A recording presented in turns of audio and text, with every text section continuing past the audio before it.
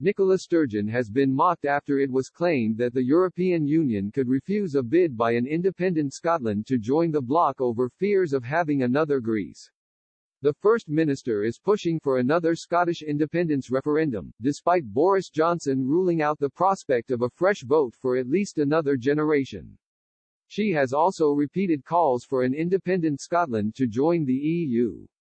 But economics professor at Edinburgh Napier University, Peter Jaworski, has warned Brussels could reject an independent Scotland as it is not in the bloc's interests to have another Greece. His claims prompted a strong reaction from express.co.uk readers. Commenting on this website, one said, "So Brussels have realised that Scotland are more useful outside the EU causing trouble in the UK than inside the EU causing trouble for them."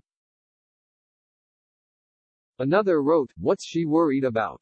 Boris gave her a new date for a referendum, 2055. A third mocked, "I think the comparison between Scotland and Greece is unfair to Greece." Another added, "If Scotland gets independence from the UK but is then part of the EU, it will be bankrupt within 12 months and begging to leave the EU and rejoin the UK. However, this would need the approval of the rest of the UK and I would vote to reject their membership of the UK." A fifth said, "Scotland's best future is in a strong independent UK." One more wrote, "No longer useful to the EU. Nicola was played like a fiddle." Dr. Jaworski explained why it is unlikely the EU will allow an independent Scotland to join. He said, "First of all, countries that have splitting tendencies, such as Spain or Belgium, will never agree. You then have got countries like Germany and France, and the question is why should they want Scotland in?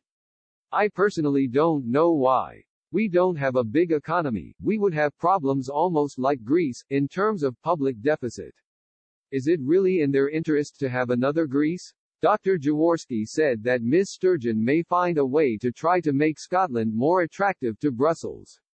He added, "The First Minister is trying, with talks about electricity and power.